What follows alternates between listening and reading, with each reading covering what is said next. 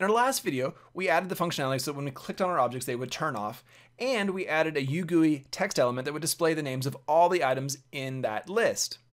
So what I want to do in this final video with lists is add in 4 buttons that are going to select elements out of that list and reactivate those objects as well as remove them from the list. We're going to select the first object, the last object, a random object, or all the remaining objects that are in the list. So let's go ahead and get started. Before I get started on the coding, I'm going to really quickly create my 4 buttons for the first, last, random, and all selections.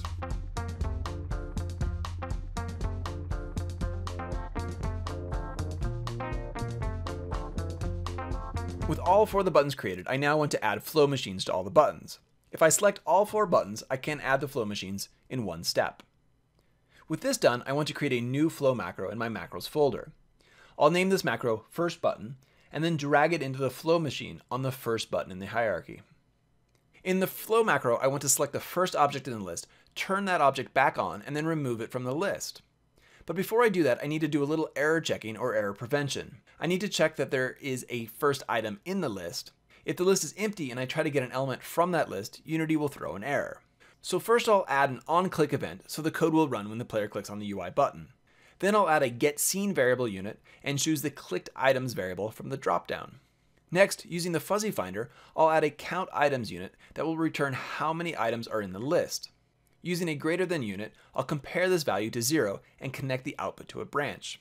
If the branch evaluates as true, meaning the list is not empty, then I want to turn on the object with a GameObjectSetActive unit, making sure the value is set as true. I also need to tell this unit which GameObject to turn on, and I'll do this with a listGetItem unit. Now the listGetItem unit needs to know which list it's getting an item from, so I'll connect it to the getVariable unit. In this case, since I want the first item in the list, I want the item with the index of 0. It's important to note that the lists start counting at 0, not at 1. The terms 0th and first are often used interchangeably, which if you're new to lists can be a bit confusing. The last step with this flow macro is to remove the item from the list, and I'll do this with a removeListItem unit, which does not require knowing the index. Instead, it uses the list item as an input. Let's quickly test this to make sure it's working. Pushing play and clicking on multiple objects, I can see the list of items being created and the items turning off. Then pushing the first button, I can see that the top item in the list, in this case a cube, will turn back on. Each time I push the button, one more object is turned on and is removed from the list. If I continue to push the button with no objects in the list, the code handles the situation without throwing an error.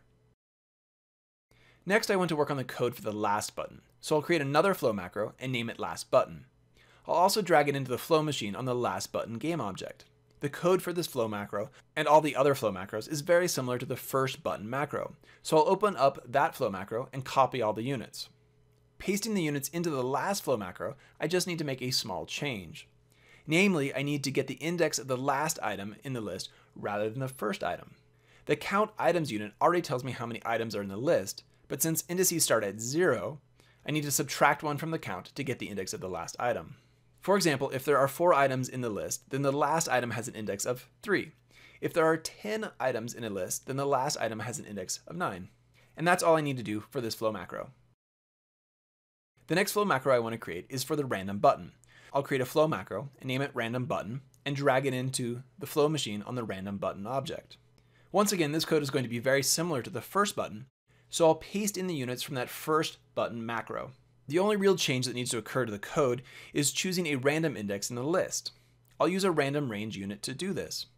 It's worth noting that there are 2 of these, and in this case I want to make sure to choose the one that has an integer inputs and outputs, since the indices of the list are integers. I'm going to insert the random range unit just after the branch. The minimum value for the random range will be 0, and the maximum will be the count of how many total items are in the list.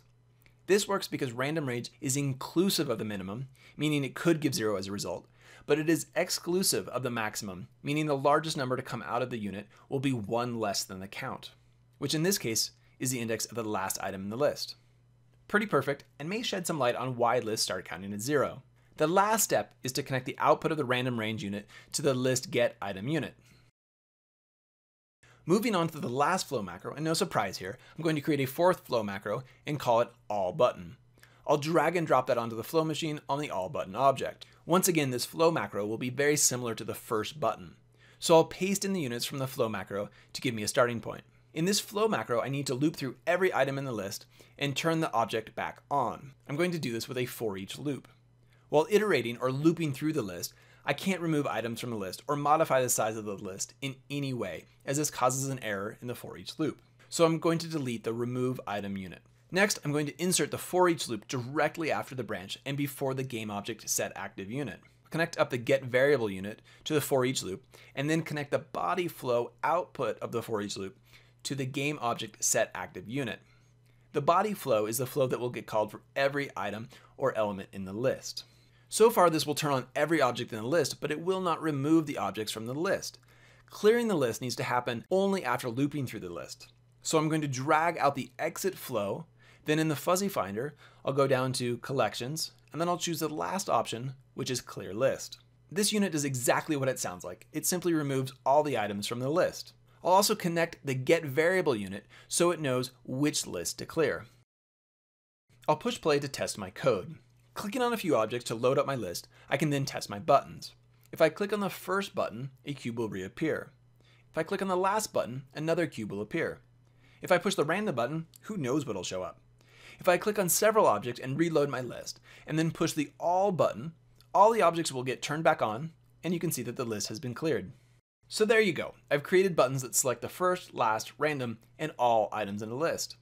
This is a little bit of a silly example, but these kinds of operations are something that I do all the time when working on my own projects. That is, finding an object in a list and then doing something with or to that object. So I hope that was helpful, and if there's something more you'd like to see about lists in Bolt, let me know in the comments below. Otherwise, I hope you'll subscribe and join me for my next tutorial video.